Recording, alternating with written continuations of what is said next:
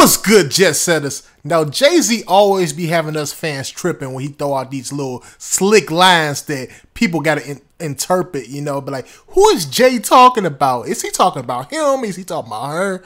Well, that was the same thing when this Lil Wayne situation, when he was talking about people ain't got my wifey money, you know, this kind of thing, that kind of thing.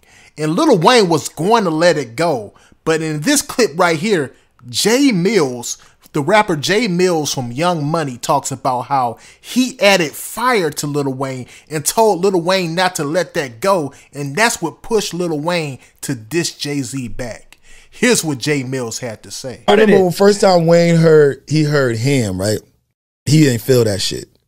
Damn, what was the bar in there, man? I just remember. You baby money, you got baby money, that ain't my lady. Something my lady money, that's right. Baby money, you got, like, it was some shit like that. 2 days later, he did a song, Kidnap Your Bitch, See How Much You Love Your Lady Money. I remember he was like, yo, y'all think that's too much?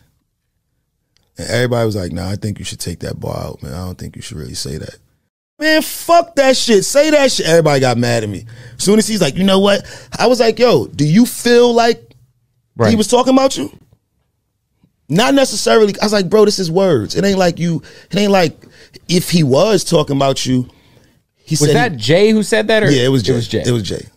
So at this point, nigga, you just sold 1 million records. Of course. First week, came home and you about to do it again. This is you right now.